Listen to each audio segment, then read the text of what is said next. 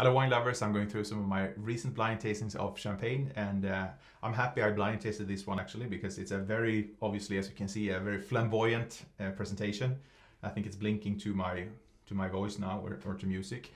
But regardless of this, what's actually important here is that the content is very, very good. This is 100% Chardonnay from the Côte Blanc, 50% is a Grand Cru Chouilly, and 50% is Grand Cru Auger. And then there's a slight dosage coming from that 1907 that was rescued outside the coast of Sweden. A few hundred bottles they found in this old schooner, which is a very funny story. So we're drinking some history in this one as well.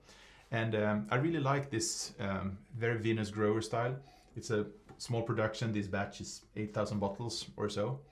And I like the autolytic notes of, we have the brioche, the fresh butter, roasted almond, the confit de citron, peach, and white flour. So plenty of layers there. The palate has a really good bite and tension. Again, I really noted a vinous grower style with a classic dosage level on the lower side.